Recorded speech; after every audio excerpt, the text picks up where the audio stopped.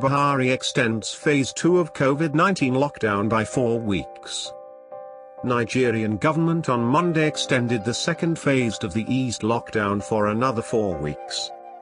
The chairman of the Presidential Task Force on COVID-19 Boss Mustapha during the daily briefing said that President Muhammadu Buhari has approved the extension of the phased lockdown for 4 weeks. Mustapha said his team is committed to striking a delicate balance between lives and livelihood.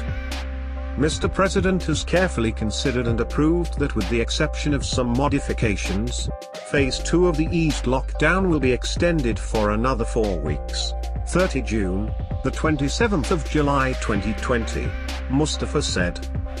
However, the government made some modifications of the phase 2 of the eased lockdown, which include the reopening of airports for local flights as soon as practicable, reopening of schools for exiting students in secondary schools, and the lift of ban on interstate travels.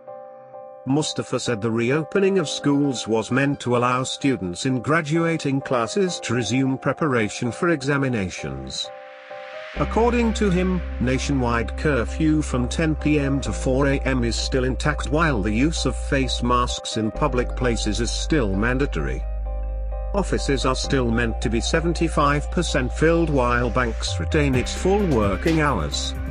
On Sunday, 490 new confirmed cases and 7 deaths of coronavirus were recorded in Nigeria, having carried out a total daily test of 3,006 samples across the country.